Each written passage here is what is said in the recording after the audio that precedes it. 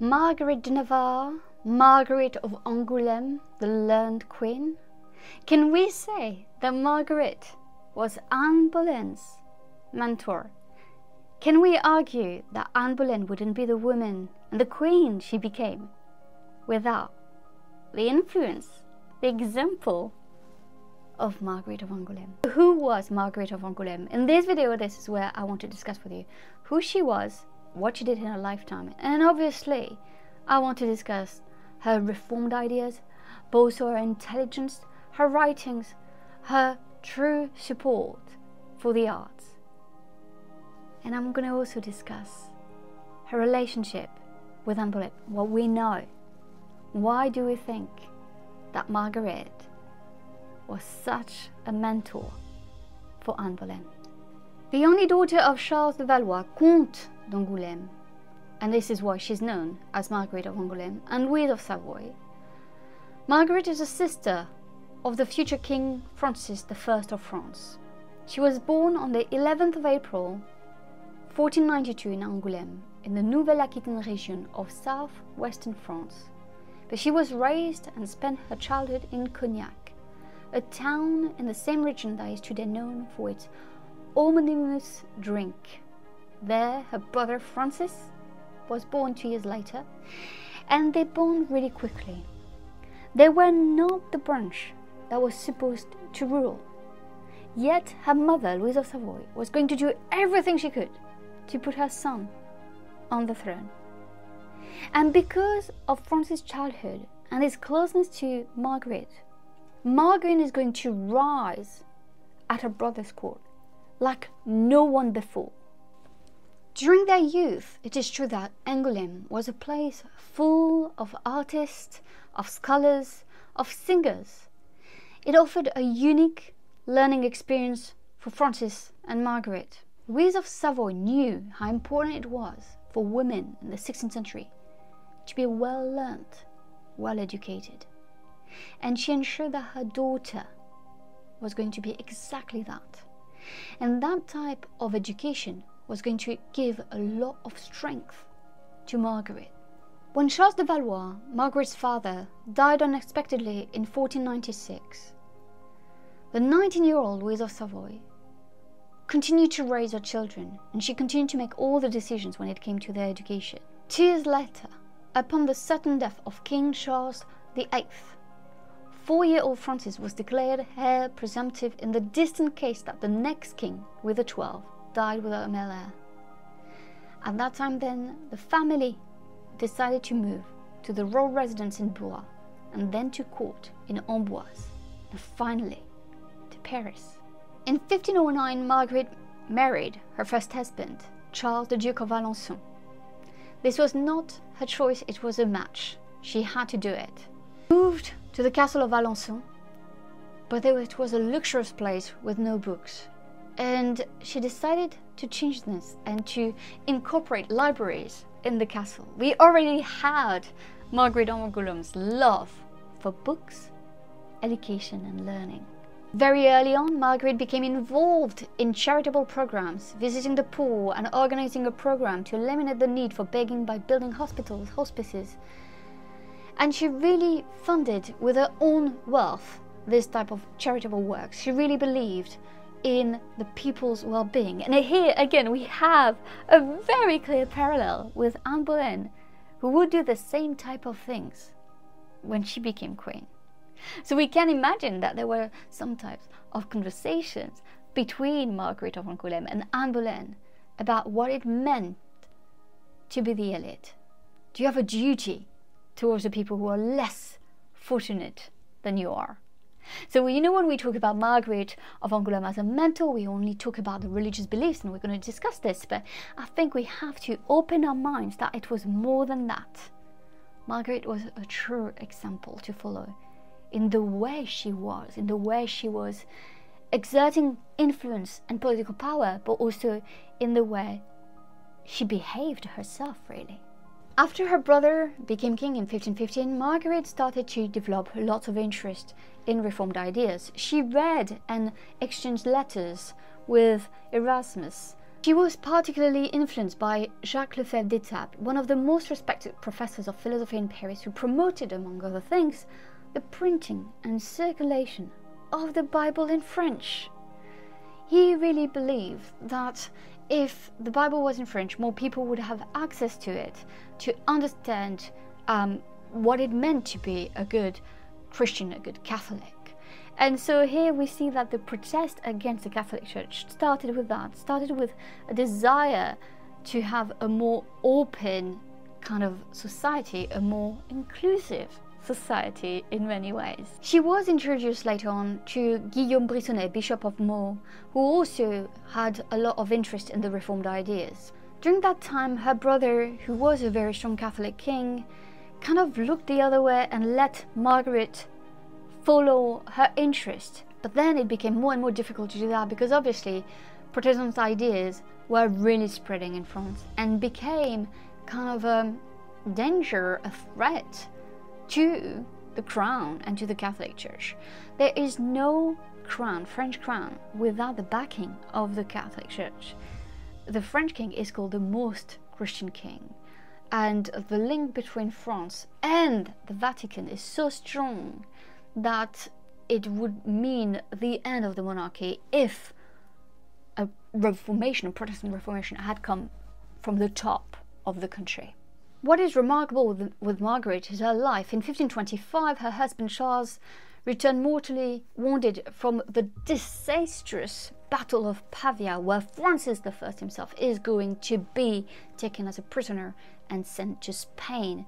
His arch-enemy Charles V had a major victory over him. She is sent as an ambassador to Emperor Charles V to negotiate the release of her brother.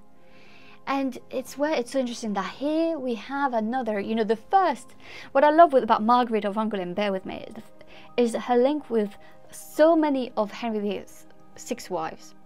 Catherine of Aragon was the first female ambassador in Europe, but Marguerite of Angoulême was also sent as an ambassador to help the release of her brother. It's going to fail, but it's the attempt and the way she's going to conduct herself that is so powerful and interesting.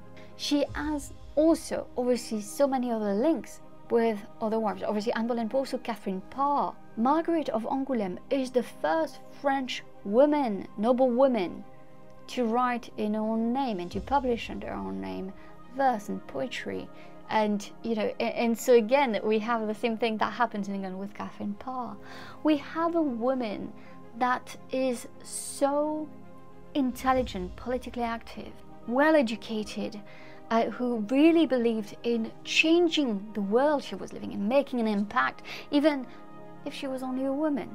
It's no wonder why she influenced so much the young Anne Boleyn when Anne Boleyn was at the French court. We saw in the last video on Anne Boleyn's youth the impact of it, how they met, then probably met, at the court, but also they met during that voyage in Provence in 1515, when Francis I was the winner and not the loser. And we can imagine how many times they met and encountered each other, and how the young Anne Boleyn learned from the more experienced, the more sophisticated, the more well-educated Marguerite of Angoulême. Marguerite of Angoulême was a writer, obviously, as I said. She learned much from Clément Marot, a French poet who spent much time at her court and became particularly famous for his metrical version of the Psalms in French. There's obviously a very strong interest in Reformed ideas that only grows with Marguerite the more she grows old. Some of her first works were Oraison de l'âme fidèle à son Seigneur Dieu, Prayer of the Faithful Soul to Our Lord, where faith is clearly defined as an unmerited gift of God. She wrote, obviously, Miroir de l'âme pécheresse, the Mirror of the Sinful Soul. It was first published anonymously in 1531. The Mirror of the Sinful Soul is going to be translated by Elizabeth, who's going to gift that translation to her stepmother, Catherine Parr, in 1544-45 as a New Year's gift. Margaret is very close to her brother. However, there are some distance that is going to grow between them. As much as Francis loved Marguerite, he distanced himself from her after the infamous affair of the Placards, a group who on the night of the 17th October 1534 nailed all over Paris pamphlets denouncing the abuses of the papal mess. The retaliation of Francis I is going to be incredible. It is going to really lash out and prosecute, burn heretics. They would obviously, Marguerite and Francis, reconcile over the years and remain very close, but it is true that he's more and more worried about Margaret's interest in Reformed ideas and in the Protestant Reformation, as it's taking more and more place all over Europe. In 1526, she eventually marries Henry II of Navarre and became Queen of Navarre.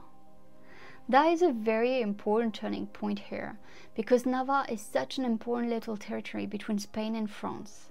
It is where Marguerite is also going to show how politically astute she was. She's basically also a French agent at the Navarre court. So it's very interesting to see how the dynamic between her and her new husband is going to take place, and how Navarre is going to become a more Protestant country, a more Protestant territory. There is no doubt that Marguerite of Angoulême, Marguerite of Navarre, had a lot of influence on the young Anne Boleyn when Anne Boleyn was in France. But how do we know that she had any influence after that when Anne Boleyn came back to England? Well, we can't know for sure, but I'm going to tell you one thing that is very fascinating. Marguerite of Angoulême was the patron and very close to the du Bellay brothers, especially Jean du Bellay, who was a fervent supporter of Anne Boleyn and the Boleyn faction. It is not too hard to imagine it meant that Margaret might have also, you know, in a more discreet way, in a more reserved way, in an indirect way, supported Anne Boleyn, even if she refused to see her in 1532 in Boulogne. I think she also had to protect her reputation. She knew that Anne Boleyn was really flirting now with a recruit Rome, something that her brother Francis I would never kind of forgive. You know, it's not because Francis was probably fond of Anne Boleyn in many ways. It's all in my forthcoming book on Anne Boleyn, but also it was too dangerous for him. It was just too much to lose. And I think Marguerite of Angoulême knew that and was also very careful. But when we look at Jean du Bellay and how close he was to Anne Boleyn and the things he did to help Anne Boleyn, again, everything in my book in details, you see that his patron being Margaret, we can imagine that they might have had some sorts of conversations about it, where Margaret didn't show some disdain for Anne Boleyn. Marguerite of Angoulême is a true force to be reckoned with. She's an example for so many women who followed her footsteps.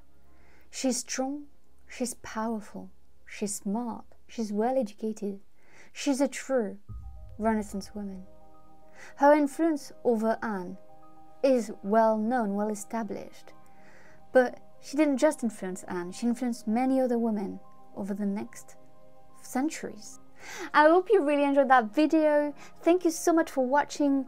Leave a comment down below. Tell me what you think about Marguerite of Angoulême. I'll be more than happy to know your own thoughts and to reply to any questions you might have. Thank you so much again for watching. I'll see you in another Once Upon a Woman video. Thank you, bye!